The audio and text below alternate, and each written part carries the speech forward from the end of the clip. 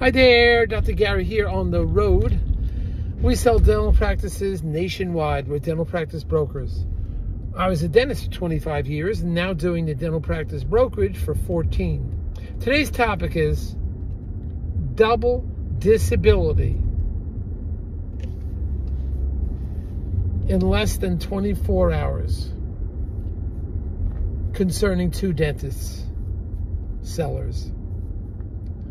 We'll get into that. It was so strange. I can't believe that happened. But anyway, so as you know, we've been doing this for 14 years. We have 10 employees. We're in 22 states now, and we are continuing to grow. We're always available to you 363 days a year. We take our Christmas and Easter. You can now reach us from 8 a.m. to 9 p.m. East Coast time. So just give us a call. Be happy to chat with you. Now, the information you're about to hear is for entertainment purposes only. It's not legal advice. So, also, if you're thinking about working with one of the DSOs and selling to them, please call us first, because we work with all of them. They will often pay our commission, and there'll be no commission to you as a seller. Generally, it always happens that way. But we're not employed by them. So we know who the best ones are. We know who's having financial troubles. We know who is going to be selling out very soon.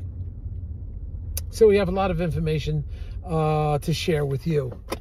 Give us a ring about that. Now, if you're going to work with us and it's a large DSO sale, we'll reimburse your legal fees upon successful closing. So give us a ring and we can help you with that also. So anyway, what happened? You're not going to believe this one. I'm out in one of the states, just in about 5-6 new offices recently. And I came across two dentists who wanted to sell. Both of them had a serious disability. I mean, I'm come across disabilities all the time. I try to share them with everybody. You as a dentist have minimal exposure. I'm getting it twice a month, every month for 14 years. So I just figured I'd report to you. Those that tell me you have no problem, your parents lived till they were 95, 100, you're going to do great, you're going to live forever, you won't get disabled. Please, I hear this all the time. Now I'm dealing with two of them in less than 24 hours, and I have to try to manage it. I mean, it's a problem. So the first one is, it was a house, not a house, a converted building and 2 floors. They had the dental offices downstairs, and upstairs they had some administrative offices, but mostly workers downstairs. And the doctor said, well, would you like to go upstairs to see my second floor where some of the administrative work is done? I said, oh, sure, let's go up. So I'm going up, and he's not following me. He went up 2 steps, 3 steps, and stopped. Then I saw him go up a 4th step, and I'm like at the 10th step looking back at him. He says, why don't you run ahead, I'll be, just look for yourself, I'll be okay. This guy was so heavy, he couldn't make it up the stairs. Couldn't do it. He should be selling immediately. He wasn't selling because of the disability, but he should be.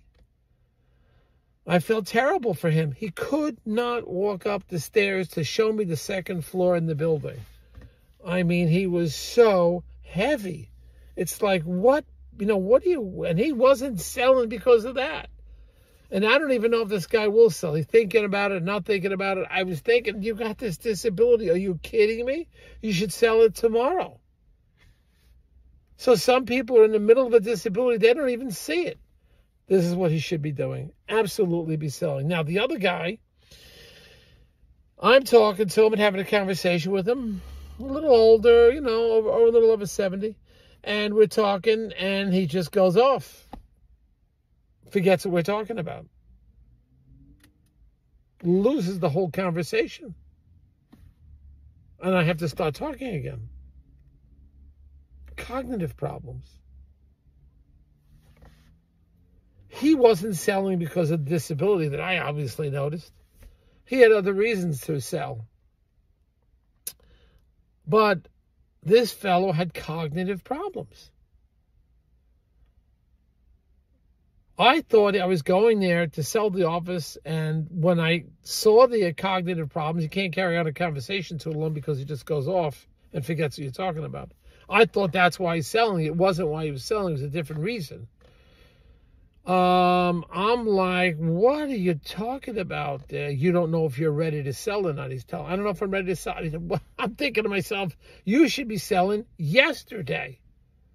And this is the world I live in. I try to urge people to think it just happens, or you slowly develop this, slowly the disability develops.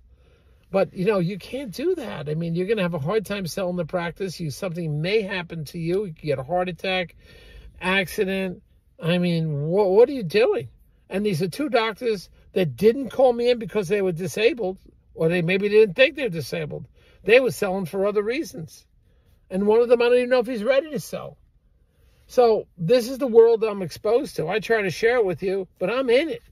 I'm at the front lines. I feel like I'm the cop on the beat, or I'm the reporter at the front line of the war zone. I mean, this is what's happening today. And these two doctors, I guess, don't acknowledge that they have a serious problem. So I'm saying to you, if you've reached the point where you are somewhat close to retirement, again, your accountant never tell you to retire. But if you're somewhat close, preserve the capital, preserve your the money that your practice is worth. Preserve your capital.